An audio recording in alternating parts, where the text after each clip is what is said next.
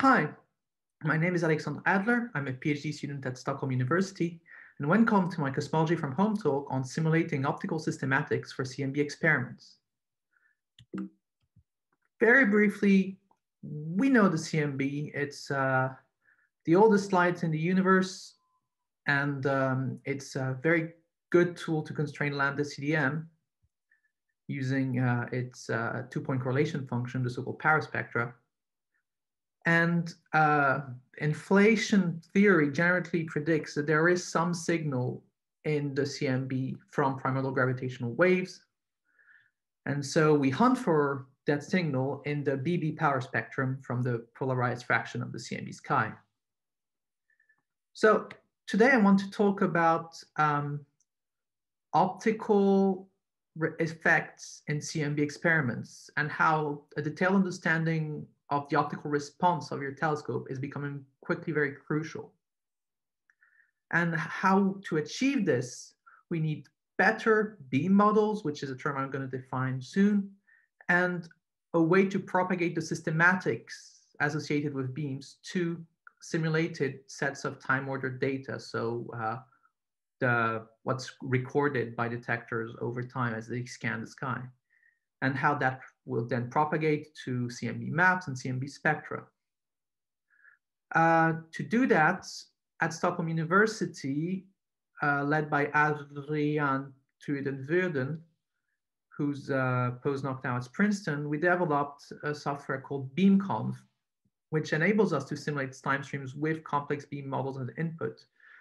And recently, we've expanded Beamconv to include non-ideal polarization modulators, and I'm working on including ground pickup in it. So the repository is there, and the papers I'm going to be talking about are these three. There are several CMB experiments either under construction or planned for the near future that will make use of complex beam models to hunt for beam modes. So under construction is the Simons Observatory in Chile. Another ground telescope that's currently in development is the CMB-X4 experiment and the Lightbird space satellite. These will benefit from more numerous detectors that can integrate for and long integration times. This will lower the noise. And since we want to be more limit, we want the noise to stay the limiting factor in our error budget. What we don't want is for systematics to creep up. So we want to keep systematics under control. Through accurate simulations, we want to be sure that our systematic error will be low. Example of systematics error can include absolute calibration or pointing accuracy offsets. But here we're going to focus mostly on optical systematics.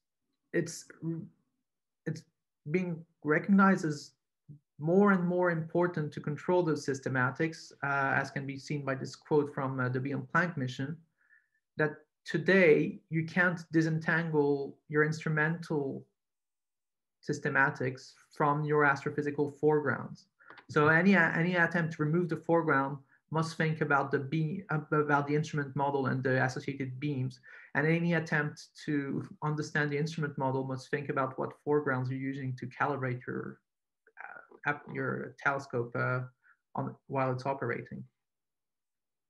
To characterize our telescope optics, we use beams in the cosmic microwave background community, and they're essentially the same as the point strength function used in optical astrophysics.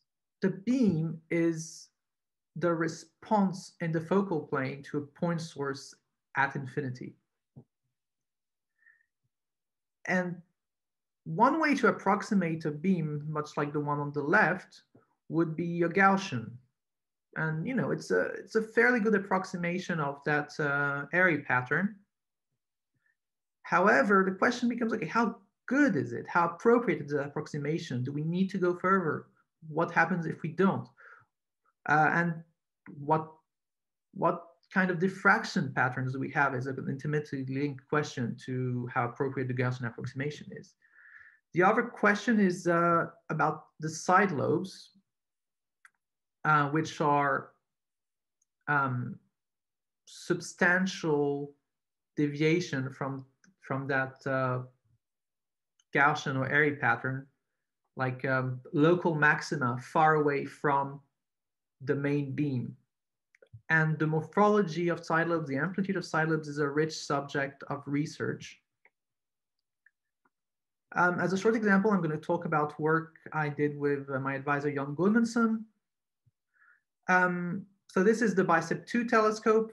It has a cylindrical forebaffle in front of it, and this fan-like structure is called a ground screen. Now, these two exist because although you're in Antarctica and the ground is pretty cold, compared to a 100 nanokelvin signal in the sky that you're looking for, you might as well be sitting inside the fire. By installing those elements, we hope to reduce or to suppress any kind of ground pickup. However, as we've seen, there's diffraction caused by this aperture, and there might be diffraction caused by this edge. So we need to model it to make sure that it's a good idea and that it's done properly. We need to characterize the level of diffracted power that will end up in the telescope, even in the presence of those shielding elements. So we could use physical optics to model it, but the size of the ground screen means it's too computationally costly. We cannot use geometrical optics, which is ray tracing, to model it because it doesn't include rules for diffraction. However, in the 19th century, at the very tail end of the 19th century, Sommerfeld came up with an idea to extend geometrical optics with rules for diffraction. It's the so-called geometrical theory of diffraction. So the basic idea is fairly simple. If a ray trace hits an edge, then a bunch of new rays are generated with rules following a number of diffraction coefficients. And by creating new rays at each diffraction, you can propagate them to the far field, so where the phase of the relative rays don't matter anymore. And at a point in space, you add up all the rays that go for it, and then you know what the amplitude of the diffracted and the initial plus the initial field is at that place. So we did this for a two-lens refractor telescope in that SPIE proceeding that's on the left there. That's the article number on arXiv, using software called Secret Tools. We had those are detectors, those are lenses. That's a representation of the forebaffle. Through the system, we propagate using physical optics because the size of the system allows us to do that. Then we use the physical optics result as input to a GTD simulation of what happens when we hit the ground screen. And then we sample in an elevation cut in the far field that goes from the horizon to 135 degrees, so somewhere around there. And with geometrical optics, you would expect to see nothing in the shadow of the ground screen, which is represented by this dashed line here. But using GTD, we were able to explore systematically a number of parameters of the forebaffle, including its geometry, so the length and the opening angle of it. What happens if you add a curved rim to it, because flaring is supposed to help reduce diffraction by the edges of the forebaffle. What happens if you coat the inside of the forebaffle with some sort of absorbing material, like has been done for the same BICEP forebaffle that we saw earlier? What happens for different detectors on the focal plane? And I'm not going to go through all those results very detailed because the talk is supposed to stay short. But you can look at our paper if you find it interesting. Again, you can go back a few slides to the arXiv number and click on that. Then we got our beams this way, or you can get them another way. You can do just Gaussian beams. You can get physical optics simulations of beams. The question is, how does that influence the time-ordered data? So what we need to do is to get the beam map and convolve it with the sky, with the full sky, to know where your telescope is pointing, what the signal would look like. And convolution is expensive. Thankfully, convolution in real space is analog to multiplication in Fourier space.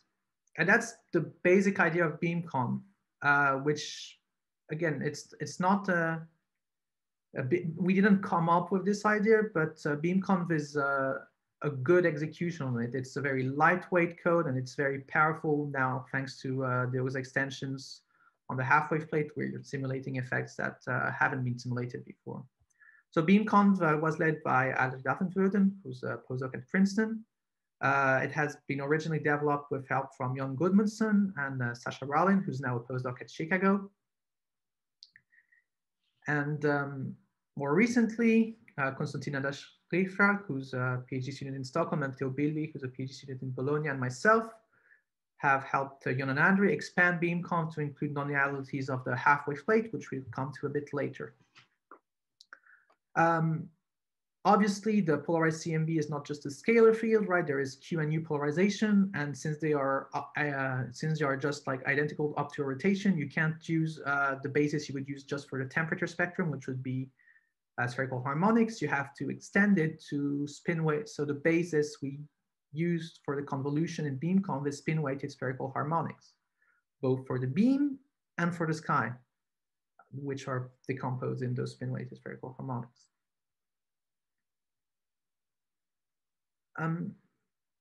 The first Beamconv paper focused on the difference that it made if you included physical optics models compared to if you estimated that your beam was just an elliptical Gaussian or a Gaussian. And this is what you can see in that plot at the bottom, the difference between a scan made with a Gaussian beam and alternatively an elliptical Gaussian beam or physical optics beam.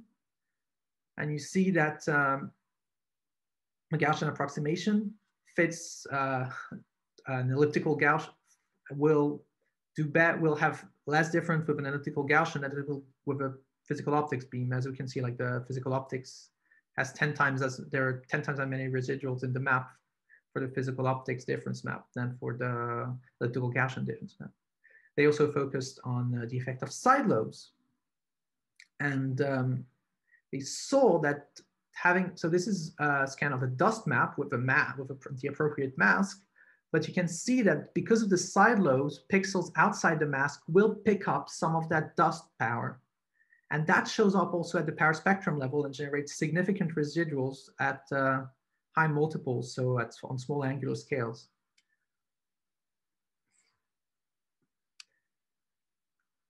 But our more recent paper focuses on the half-wave plate. The half-wave plate is a polarization modulator made of either birefringent material or metal mesh. And the way it works basically is that for incoming radiation represented by this 4 vector, which is actually the so-called Stokes parameter. So I is the temperature, Q and U is the linear polarization, V is the sacral polarization. Basically, it will like modulate the Q and U polarization based on its angle, and by knowing the half-wave plate angles, you can reconstruct the intensity in each position of the sky.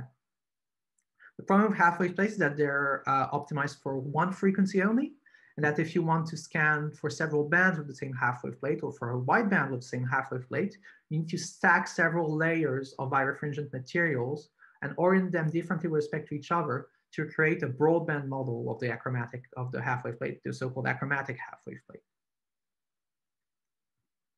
So the half-wave plate is represented by a 4x4 matrix that transforms those Stokes parameters. It's called a Mueller matrix. And here's the Mueller matrix for 3 different half-wave plate models. There's a 1-layer one, there's one with 3 layers of birefringent material, and one with 5 layers of birefringent material.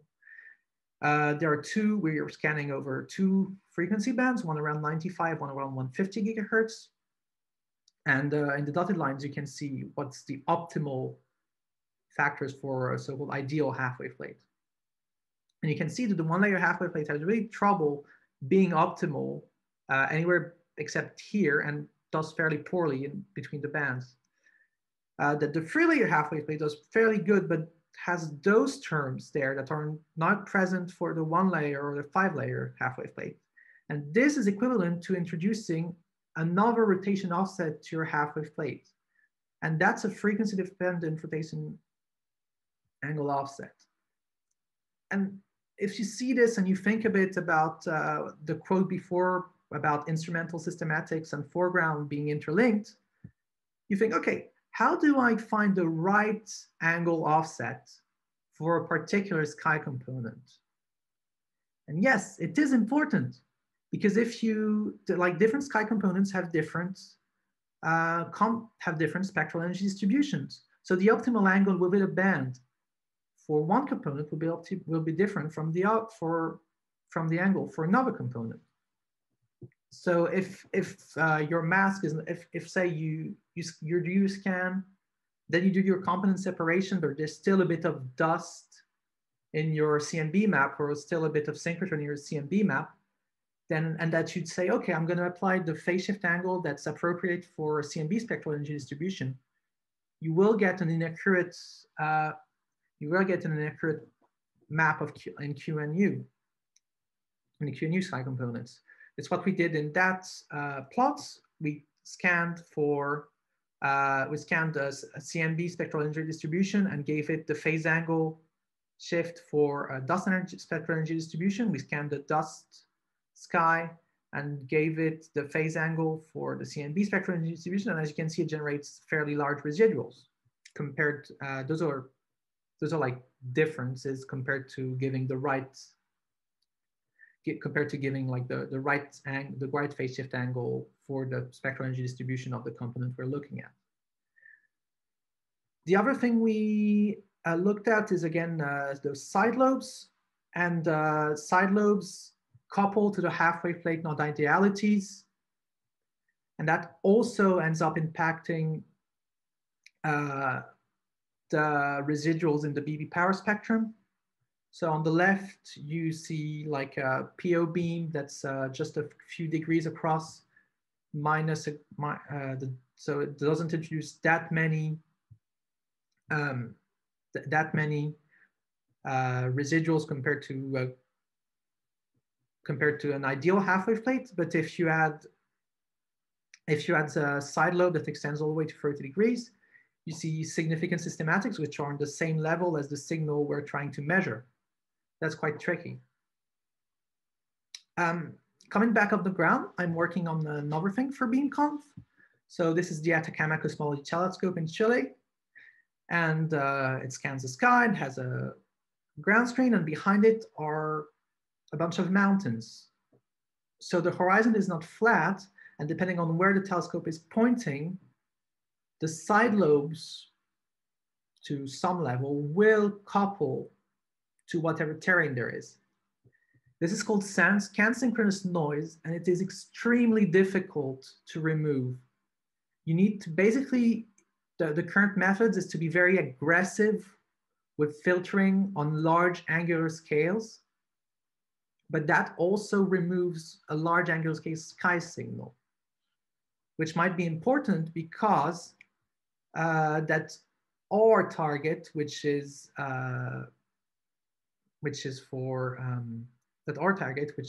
what we'd expect from inflation-related B mode, primordial B mode, is also important on large multiples. So we on very, very large angular scales. So what we would like to do is to be able to be less aggressive with our filtering. I've been working on modeling that scan-synchronous noise using Beamconv, and hopefully this will mean we can be less aggressive with our filtering. Okay, so to conclude, for the B mode search, we need to understand the optical response of our telescope. It's critical. We can do this first by making better beams using new optical simulation methods, or maybe GTD, and then pushing those beams through simulation tools like Beamconv, where we can then see their effects on the time streams, including effects like half-wave plate non-idealities or ground pickup. Thank you very much. And if you're interested, you can download Beamconv. It has great notebooks and it's very well documented.